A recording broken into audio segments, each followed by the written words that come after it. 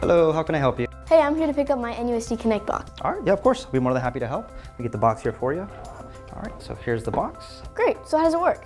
So let me show you. It's fairly simple to use.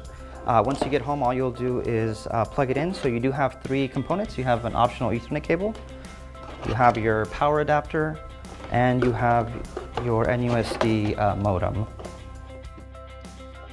So what's next? So it's fairly simple. All you'll do is you'll get your modem when you get home. You'll get the power cable that came with the modem, plug it into the back of the modem, and then you'll plug this into the wall outlet at home. Once that's plugged in, all you'll do is turn this on.